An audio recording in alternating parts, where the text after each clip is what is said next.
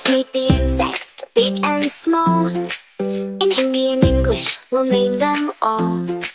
From buzzing bees to crawling ants, let's learn about their little dance. This is a chiti called an ant. Small and busy, it never slants. Here's a muncher, a mosquito thin, buzzing around with a tiny spin. Here's a monkey, it's a fly, zooming around, it can fly high. This is a tiddly, a butterfly bright, with colorful wings, it's a beautiful sight. This is a takia, known as wasp, with a stinger, it can give a rasp. Here's a muttermucky, called a bee, making honey so naturally.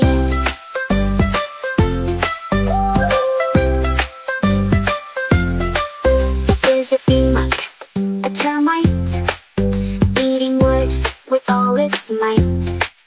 Here's a chingur, a cricket near, chirping sounds we often hear. This is a tinta, a grasshopper green, hopping around, it's easily seen. Here's a chew, a louse so small, in hair it hides, hardly seen at all. This is a bisu, called a flea, jumping around, it's quick and free. Here's a chinga, a prawn from the sea, in water it lives, swimming with glee. This is a dujecta, a cockroach found, scurrying fast across the ground.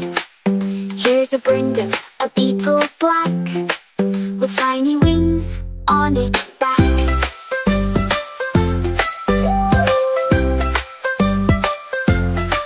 This is a muckety spider here, spinning webs, its home is clear.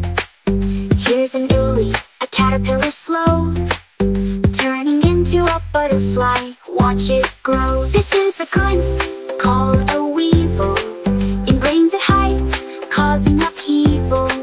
Here's a ring, a valakira, a centipede long, with many legs it moves along. This is a ganakatura, a millipede grand, with double legs it crawls the land. Here's a resham kakira, a silkworm fine, making silk, it's truly divine. Now we've learned the insects' names. In Hindi and English, they're the same. From tiny ants to spiders tall, we know them now, each and all.